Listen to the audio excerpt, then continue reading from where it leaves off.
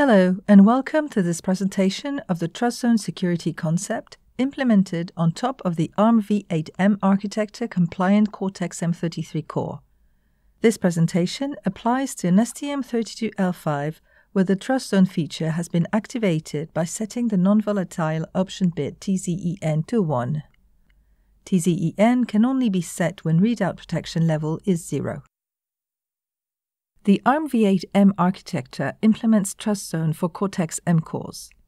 As explained in the figure, the v7M cores support one kernel running in privileged state, switching unprivileged stacks.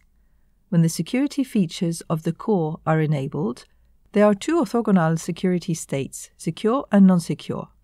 The non-secure kernel and applications run in non-secure state, while the secure kernel and applications run in secure state. The security state of the processor depends on the address at which the instruction was fetched. The processor always resets to secure state when the TrustZone feature is enabled. Each security state supports both privileged and unprivileged user access. When the TrustZone feature is not enabled, the programmer's model only includes the non-secure state. For each security state, the processor can operate in thread or handler mode. At reset or on a return from an exception, the processor enters thread mode. Both privileged and unprivileged states can run in thread mode. The TrustZone feature is optional on Arm v8M core. When not enabled, the STM32L5 microcontrollers embedding the Cortex-M33 v8M compliant core run in non-secure state, which is identical to the Arm v7M core execution environment. When enabled, the microcontroller boots in secure state and during runtime can transition back and forth from secure to non-secure. As for TrustZone in Cortex-A processors, code running in secure state can access both secure and non-secure data. Non-secure data accessed by secured software is tagged as non-secure to pass downstream firewalls. TrustZone for Cortex-A is based on a secure monitor which is in charge of switching the two secure worlds, so transitions are requested through software exception taking and returning. TrustZone for Cortex-M is based on memory mapping, enabling direct access to the secure world by using function calls and returns, thus optimizing switching overhead.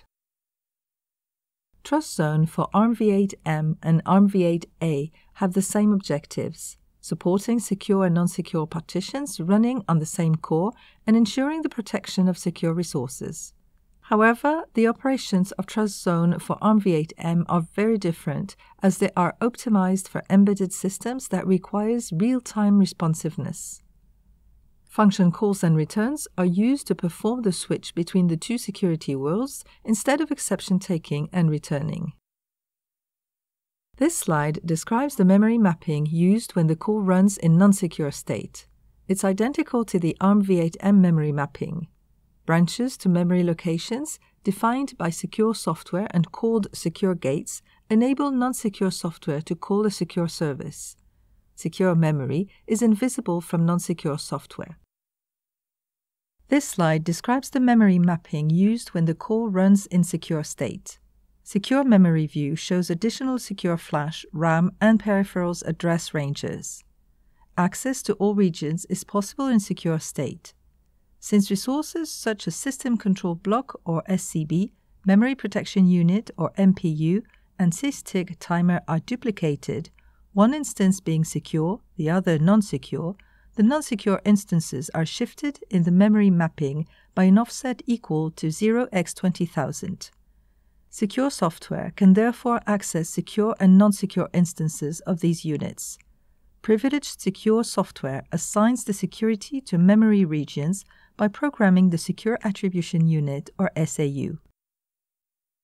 Two units determine the security attribute of memory regions: the Security Attribution Unit or SAU, which is programmable, the Implementation Defined Attribution Unit or IDAU, which is hard-coded. When SAU and IDAU provide different settings for the security attribute, the most conservative one is selected. For example, if SAU maps a region as non-secure and IDAU as secure, the region is tagged as secure. SAU supports 8 regions defined by start and end addresses. The alignment requirement for start and end address is 32 bytes. The V8M Memory Protection Unit, or MPU, is also programmed through start address and end address. The V7M MPU is based on start address and power of 2 size. Therefore, these two versions of the MPU are not compatible. MPU is banked for secure and non-secure worlds. The STM32L5 supports 16 regions per MPU. The processor state depends on the memory space definition. When the processor is running code in a secure region, it's in secure state. Otherwise, it's in non-secure state. Inter-security domain calls and returns are supported. The processor detects the security domain of the branch address and switches domain automatically. The Arm V8M defines the following security attributes: secure region, which contains secure program and data; non-secure callable region, which is secure but can be called from non-secure state; non-secure region, which contains non-secure program and data. The non-secure callable region enables non-secure software to call a secure service. It's declared by secure software and must contain a secure gateway or SG instruction to cause the transition to secure state. The IDAU is external to the ARM core. Through an address decoding logic, it returns to the core the security attribute of the region as well as its number. It can also mark a region to be exempted from security checking, such as debug units. The core site specification, which is a framework for debugging ARM cores, implements another mechanism to assign security attributes to debug units based on authentication signals sampled by these units. The secure attribute delivered by the SAU and IDAU can be secure, secure non-secure callable, and non-secure. The slide represents the switch from non-secure state to secure state when it's triggered by a non-secure application. When the non-secure application requests a secure service, it first calls a veneer contained in the secure non-secure callable region. This veneer must start with an SG instruction. If these conditions are satisfied, then the transition to secure state is effective. The veneer generally branches to a secure region containing the library of secure services. Once the secure service is completed, a direct transition from secure region back to non-secure region is performed. The protected memory system architecture described in Arm v7m specifies an MPU whose region size is a power of 2 and region address is a multiple of its size. The protected memory system architecture described in Arm v8m specifies a new MPU whose region's boundaries are defined by a start and end address pair. The alignment requirement for start and end addresses is 32 bytes. This is much more flexible as the kernel can directly program MPU regions from start and end addresses of the various sections to be mapped. The STM32L5 supports 8 regions for the secure MPU and 8 regions for the non-secure MPU. The example which is provided here compares the MPU region setting in PMSA v7 MPU and PMSA v8 MPU when the area to be mapped is 274 kilobyte long, starting at hexadecimal address 0x3BC00.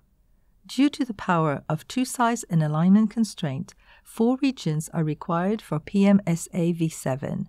1 unique region is required for PMSA v8. The Arm v8m architecture provides new features regarding start pointers. In Arm v7m, 2 stack pointers are banked, the main stack pointer or MSP and the process stack pointer or PSP. The Arm v8m implements another level of banking between secure and non-secure states. Globally, 4 stack pointers are present, 2 pairs of MSP and PSP, 1 per security level. Furthermore, new stack limit registers enable hardware to detect stack overflow conditions. Both MSP and PSP stack being protected, 2 pairs of stack limit registers are implemented, 1 per security level. Non-secure PSP and MSP limit registers, and secure PSP and MSP limit registers. Stack overflow detection, generally requires the definition of one non-accessible region per processor stack in V7M systems. The STM32L5 security attribution units have the following features. The fixed IDAU has a granularity of 64 megabytes and supports the following security attributes: secure, non-secure callable, non-secure, and exempted regions. The programmable SAU supports 8 regions featuring the following attributes: non-secure or secure, non-secure callable. Unmapped regions are secure by default. The resulting attribute when IDAU and SAU regions overlap is the most conservative one. For example, in the figure here, when the unmapped secure SAU region overlaps with the secure non-secure callable IDAU region, the resulting attribute is secure. So for a region to be non-secure, both IDAU and SAU attributes related to this region have to be non-secure. When an interrupt has the same security level as the current processor state, then the exception sequence is almost identical to the V7M processors. On this slide, it corresponds to the transition from thread mode to handler mode, which is handled identically in secure and non-secure states. When a non-secure interrupt occurs while the processor is running in secure state, a transition from secure to non-secure state has to be performed, avoiding any leakage in general-purpose registers. This is achieved by automatically pushing all secure information onto the secure stack and erasing the contents from the register banks. The consequence is an increase of the interrupt latency time from 12 clocks to 21 clocks. The slide represents all possible transitions between the 4 possible processor states. The 8 transitions in the middle of the figure cause a change of the security state. Function calls and returns can be used when the privileged state remains the same, for instance from non-secure thread mode to secure thread mode. Otherwise, an interrupt entry and return is required. When TrustZone is enabled, non-secure exceptions are handled by non-secure kernel, and secure exceptions are handled by secure kernel. Consequently, 2 separate vector tables are implemented. The 2 first entries of the vector table are reset vectors, respectively default main stack pointer register value and default program counter or PC register value. Unlike V7M cores, such as Cortex-M4, the default location of the vector table is not necessarily at address 0. Since the processor boots in secure state, the register pointing to the secure vector table, called VTOR-S, is initialized from core input signals sampled upon reset. Then the secure software can program the register pointing to the non-secure vector table, called VTOR-NS, and initialize the 2 first entries of the non-secure table, MSPNS and PCNS, in order to emulate a non-secure reset.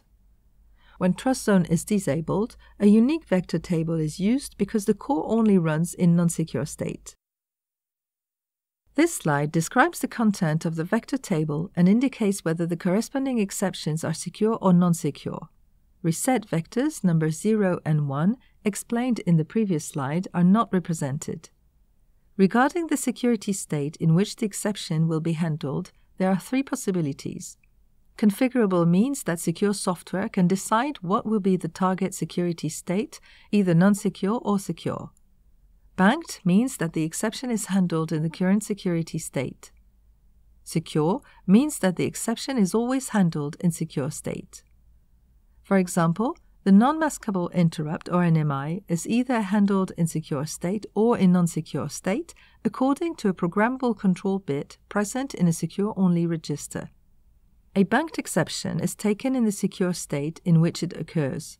For example, the memory management fault, which is taken in case of access permission violation, is handled independently in each security domain. A new system exception, called Secure Fault, is introduced in the Arm V8M mainline for handling of security violations. It always targets the secure state. When an interrupt is taken while the current security state is non-secure and the interrupt source is non-secure, the sequence is the same as the V7M exception mechanism. The caller saved registers are automatically saved when the exception is taken and automatically restored upon execution of the exception return instruction. The interrupt service routine is executed in non-secure state. When an interrupt is taken while the current security state is non-secure and the interrupt source is secure, the unique difference is that the interrupt service routine is executed in secure state. Caller-saved registers are pushed and popped to and from the non-secure stack. When an interrupt is taken while the current security state is secure and the interrupt source is secure, the sequence is the same as V7M exception mechanism. The caller-saved registers are automatically saved when the exception is taken and automatically restored upon execution of the exception return instruction. The interrupt service routine, or ISR, is executed in secure state. When an interrupt is taken while the current security state is secure and the interrupt source is non-secure, a risk of register content leakage exists because the general-purpose registers contain secure data. Therefore, the microcode in charge of register stacking saves all the registers to the secure stack and then writes 0 to all of them prior to starting the execution of the non-secure ISR. 21 clock cycles are needed to achieve this register stacking. Unstacking is performed from the secure stack and restores the contents of all the general-purpose registers. This sequence details the tail chaining from a secure interrupt service routine to a non-secure interrupt service routine. At the beginning, the processor runs in secure state when a secure interrupt is requested. The microcode saves the caller-saved registers to the secure stack. Then, a non-secure interrupt is requested. When the exception return instruction is executed at the end of the secure ISR, the microcode in charge of tail chaining automatically saves all callee-saved registers to the secure stack so that all general-purpose registers, or GPR, have been saved. All GPRs are automatically cleared to 0 prior to starting the execution of the non-secure interrupt service routine.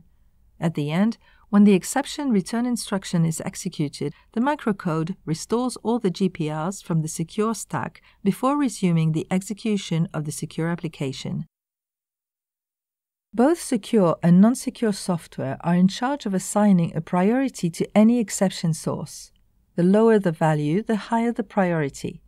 A security issue could happen if the non-secure software selects high priority levels, close to 0, in order to mask the secure interrupts. The V8M features a secure control bit called PRI-S that shifts the non-secure program's priority level 1 bit to the right, inserting a 1 to the left. The consequence is that effective non-secure priority levels are in the range of 0x80 to 0xFE. Thus, any secure interrupt can be programmed with a higher priority than non-secure ones.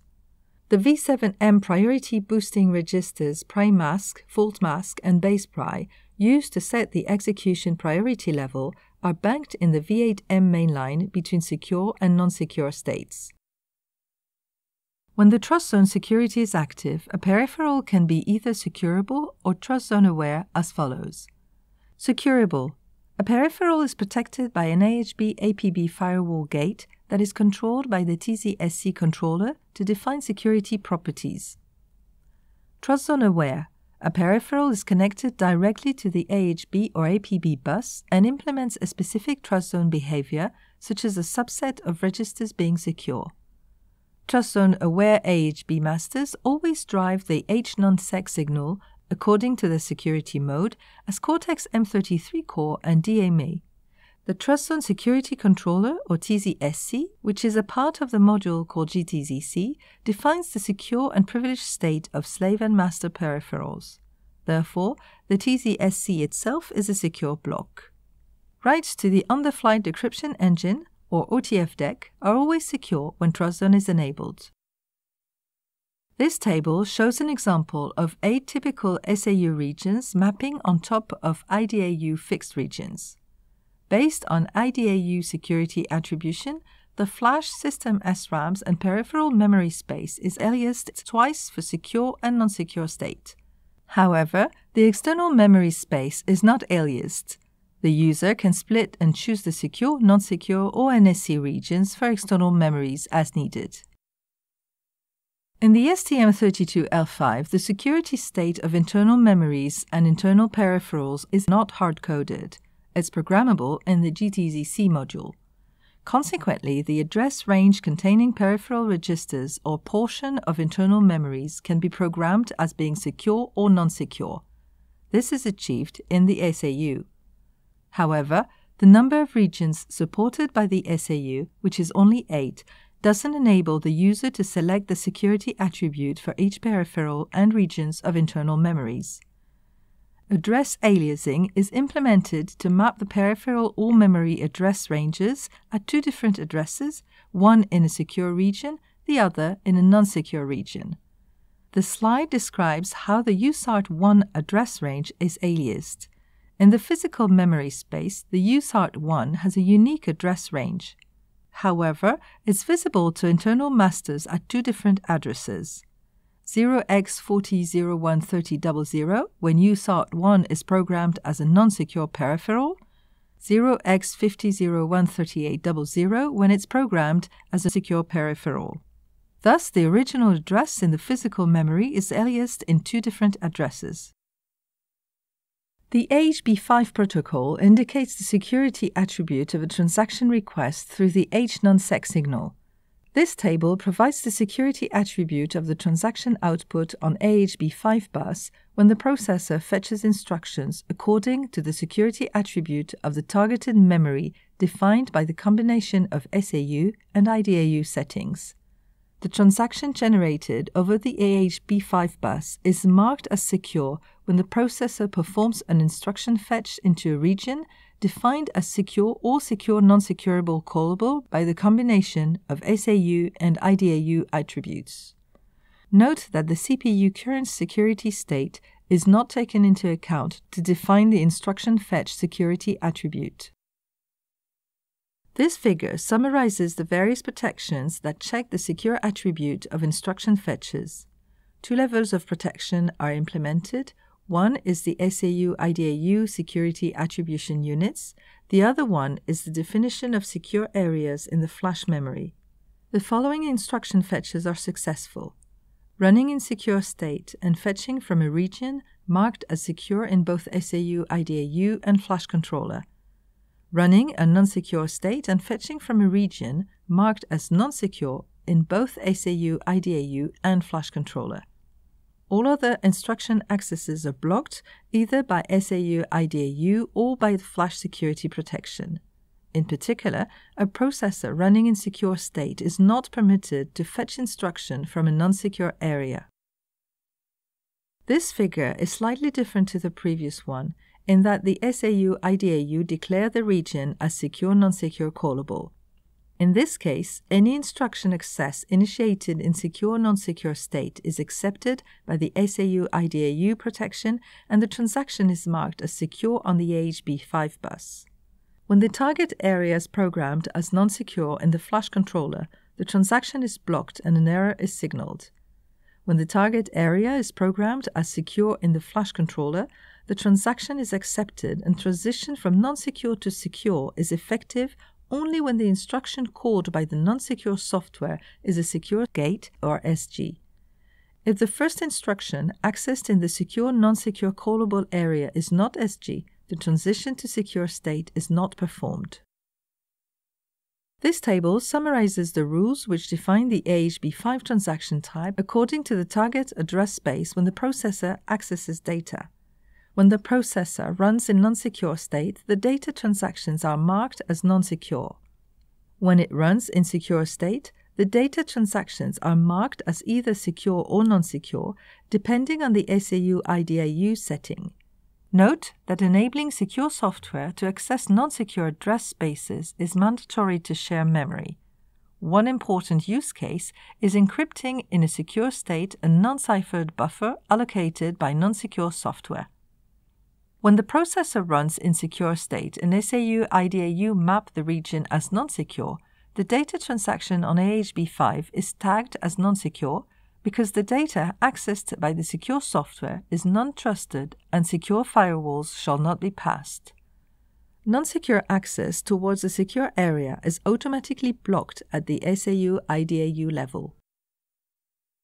This slide details the security protection mechanisms implemented when the processor accesses a secureable IP programmed as non-secure in the peripheral protection controller of the GTZC. If non-secure software uses the secure aliased address, the SAU-IDAU units block the transaction. If non-secure software uses the non-secure aliased address, the transaction is successful. Note that secure software can use two different addresses to access the non-secure peripheral, the one in the secure aliased address range and the one in the non-secure aliased address range. When secure software uses the non-secure alias, the transaction that occurs on AHB5 is tagged as non-secure. This slide details the security protection mechanisms implemented when the processor accesses a secureable IP programmed as secure in the peripheral protection controller of the GTZC. Any attempt to access this peripheral in non-secure state results in a failure. The transaction is successful only when the processor runs in secure state and uses the secure alias region. This slide details the security protection mechanisms implemented when the processor accesses a TrustZone-aware IP containing both secure and non-secure address ranges. Only secure software is permitted to access the secure parts of the peripheral by using the secure alias. Both secure software and non-secure software are permitted to access the peripheral registers through the non-secure alias. However, the security protection implemented in the TrustZone-aware peripherals prevents non-secure software from accessing secure address ranges. The TrustZone security module has relationships with the following modules: Global TrustZone Controller or GTZC, Embedded Flash Memory or Flash.